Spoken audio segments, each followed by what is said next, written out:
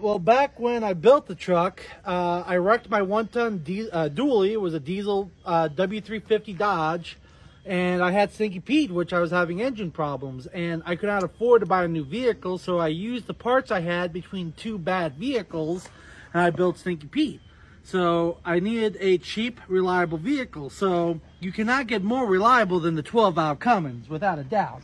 And then for cheap, I run the motor on a mix of used motor oil and stale gasoline. I make my homemade diesel fuel.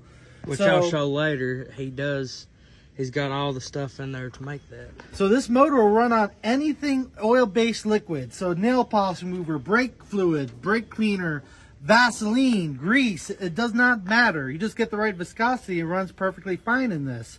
And I do have plans to run this on flammable gases later in the future.